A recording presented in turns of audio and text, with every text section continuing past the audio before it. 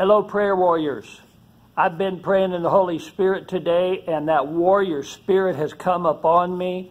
I mean, I have felt intensity, boldness, anger in the Spirit, and have released it. But I just felt like I wanted to get this onto a video, at least a short prayer, so that it can repetitively just go into the atmosphere and be played over and over again.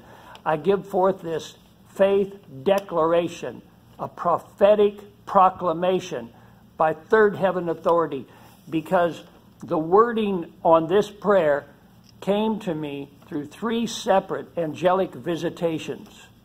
So here it is.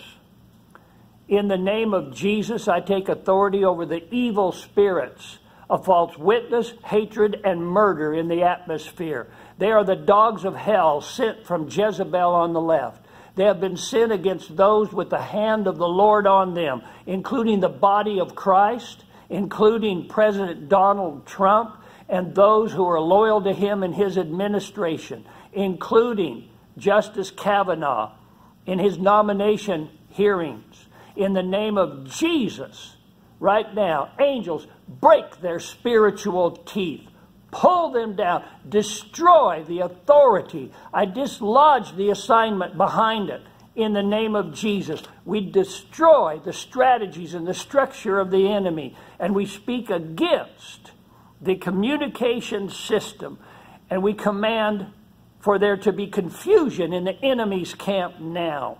We look down and we stomp on those strategies and all of the strongholds of the enemy that's coming against God's will and purposes in these United States now. We ask for the strengthening hand of the Lord to come upon President Trump, to come upon the warriors. And while we're at it, we also now bind the spirits of self-righteousness, judgmentalism, and ungodly control. These are gallows of Pharisee on the right, sent to betray and to coerce the body of Christ and President Trump and all those that are loyal to him and his administration.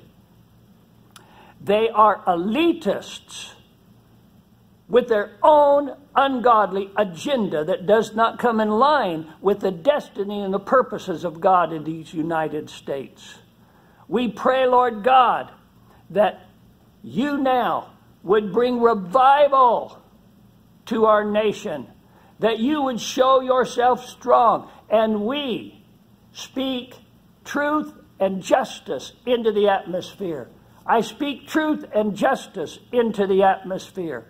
I speak God's truth and God's justice into the atmosphere, that righteousness overcomes evil, and that wickedness is brought into the light and destroyed. Lord, have your way now. Fulfill the covenant in the United States of America that you established with those who founded this nation. And Lord God, I also pray that you would bring the greatest spiritual awakening and move of God that this nation has ever seen. We pray, Lord, that you would protect those with your hand on them, that you would strengthen them in body, that you, Lord God, would stop all of the attacks of the enemy. We thank you. We worship you. And Lord, I pray also, our Father in heaven, hallowed be your name. Your kingdom come, your will be done in the United States of America as it is in heaven. Give us this day our daily bread. Forgive us our debts as we forgive our debtors. Lead us not into temptation, but deliver us from the evil one. For yours, Lord God, is the kingdom and the power and the glory forever. Amen. You are the ruler of righteousness. You are, Lord Jesus, the King of kings. You are victorious, and we are victorious in you. I pray that over the United States of America today in the name of Jesus Christ. Amen. I pray for every single one of you. Stand in faith. Stand in authority. You have the true spiritual power. Use it. Do not look at the circumstances, but stand on what you have prophetically prayed and the answer that God has given you, and watch it come to pass. Praise God. God bless.